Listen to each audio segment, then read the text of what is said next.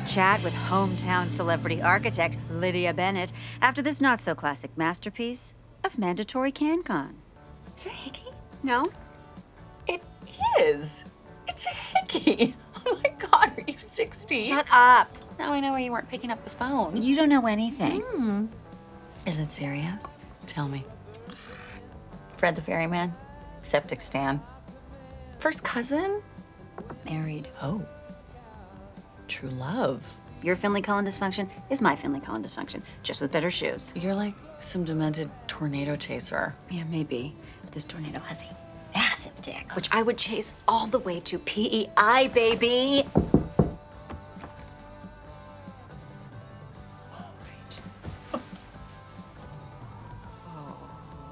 Oh, and now a word from Pepe's Pizza on the Shore Road.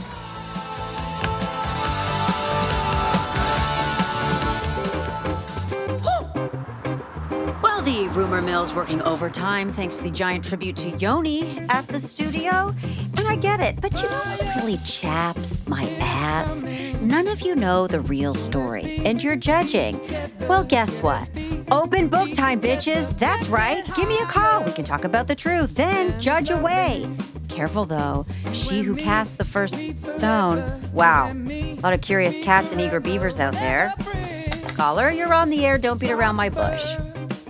Are you sleeping with my husband, too? No, Kate, I'm not. But you might want to have a chat with Mr. Parker, the middle school phys ed teacher, about the rubby he gave your hubby. What are you talking? Keep those calls coming like you're Mr. Parker, y'all. The truth's on tap, and it is happy hour all day long.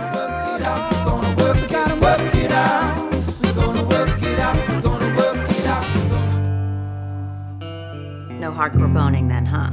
I had a panic attack, then I ran away. But not before telling him we were bankrupt and that the moonshine is a terrible investment.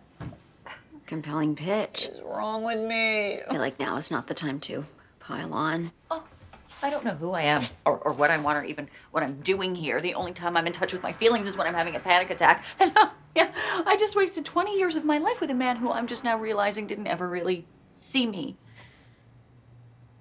Is that a thing? That is the thing. The only thing, and I've never had it. So if you have it with someone, you should probably, like, hang on to them. Oh my God, Nora. Terry loves you. You love him. Get on with it. You're in love. Shut up! Maybe. I don't know. We're supposed to talk tonight. Vienna's smiling, which can mean one thing. Suicide bomb. Your sluttiness finally paid off. Duffy just came by with a contract. For what? He's in. He is investing. Looks pretty ironclad. You close, bitch! Yeah. This calls for an old school lust monkey headbanger. Yes? Covers our debt, plus there's enough left over to fix the septic and get new uniforms. Yeah.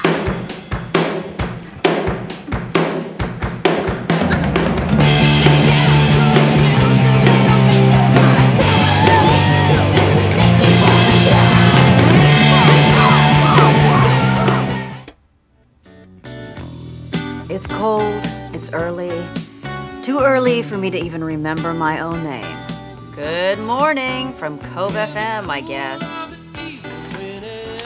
If you're awake at this ugly hour, you might ask yourself, I'm cursed, right? Well, according to Harnish's A Brief History of Foxton, the whole town is cursed, thanks to our rascally founder, Pirate Captain Fox. Old Foxy sailed the ocean blue and had a merry old time until he shacked up with a hot, powerful sea witch and did the unthinkable. He got hitched. But married life gave Foxy a wandering eye and a fat ass, and the sea witch, well, she wasn't into cheaters with love handles, so she packed her broom and beat it. But not before cursing Foxy's land. Anyone who married here would be doomed to pain and sorrow. And that nagging feeling she should have just kept on driving. And And we're back with our topic of the day. Creepy shit. Witches, curses, male gaze in general.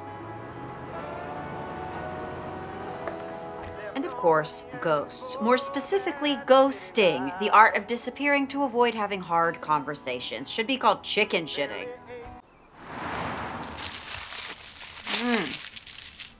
That, my friend, is what I call effective therapy. Come on, it's crack in a cup. Teenagers live for this shit. Can I ask your advice on something?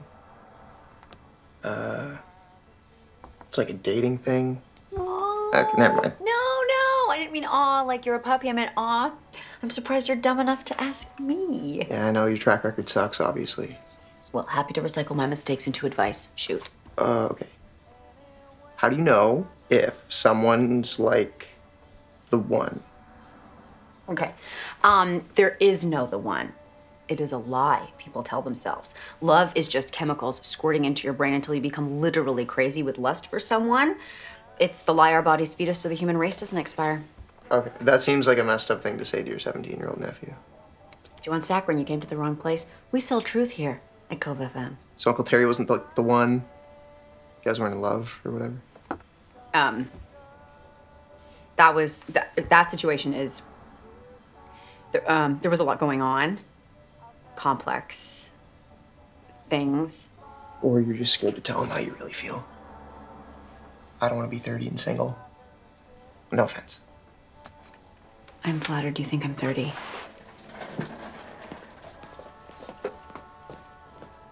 The world spins on Foxton, but we're safe and sound in the backwash of summer's past. And it's time to hunker down with a little self-medication, a warm body of choice, and drift along till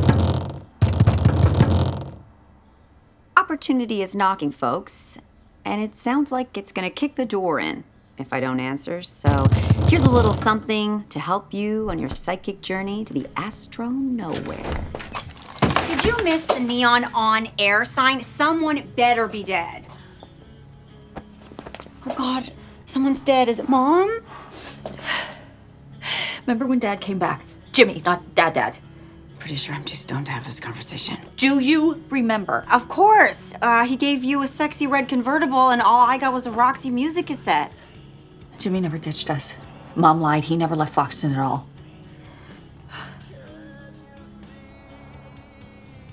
Dad killed him. I am so high, I think. Okay. Ken gets weepy when he kills a spider. It doesn't make sense. What do you remember? I remember it was the summer I discovered Mom and Dad's pot stash. That makes so much sense. After that night, Mom fell into a wine pit of depression. Dad disappeared into an it's all groovy fugue state. Yeah, and you ran away to New York. Going to college is not running away. No, it's bailing, and I'll bet you're about to do it again, right? I know you booked a flight. Oh my God, Nora. There's a dead body. We owe a shipping container of drugs to some criminal, God knows who. Dad's a killer, maybe, and I've been lied to my entire life. I am so sorry, Liz. I can't imagine what I'd do if I was in the exact same situation that is happening to you and no one else. I know you're in this too. I am, and I stick around. Parent our parents, deal with Rianne's unique personality disorder, Ryan's carousel ride through rehab. I told you to come with me. What the hell was I gonna do in New York? Same thing I did. Figure it out. Okay. I mean, you act like your life happens to you, and it does because you never want to take a risk or make a decision. Thank you for the motivational speech. I'm right. Which is why I hate you. You love me. And I envy Rianne. You already got her husband. You want her visor and lawnmower too? She has her own little world, you know? Rigid rules, little boxes to check, metrics of happiness. I can't even commit to an appetizer without having an existential crisis.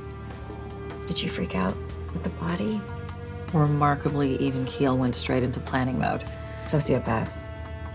What did she remember from that night when Jimmy disappeared? She wasn't there. Yes, she was. Yes, she was. I was in my Reality Bites phase. I taped the whole night. Could be a clue. You keep that tape?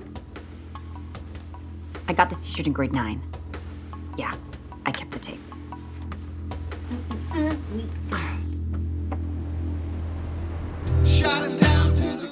That one goes out to a dead guy I barely knew.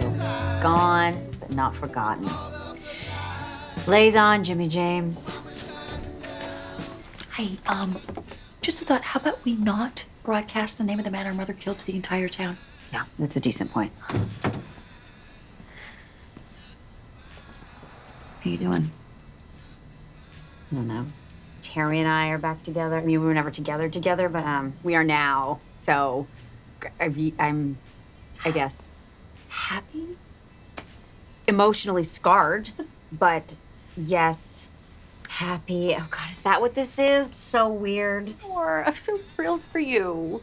Not gonna lie, for myself too. It's gonna make what I'm about to ask you so much easier. Okay, pouring more wine. Okay, acknowledging our summer has taken a very weird, dark turn. Yes. Any chance Terry might be able to throw the scent off while I broke her time with the terrifying biker gang? Define throw scent off. We all know Jill LeBlanc has been smuggling off our land for decades. Okay, you want Terry to plant evidence on Jill so Mom's ass isn't thrown in jail and we have time to bury a body. Didn't say that. Very glad you did. Ugh, Mr. Squeaky Clean is gonna love this. Let me see what I can do. Oh, thank you. Okay, Thank you, get thank you, out. thank you, thank you, Go, thank you. I please. love you Mhm. so much.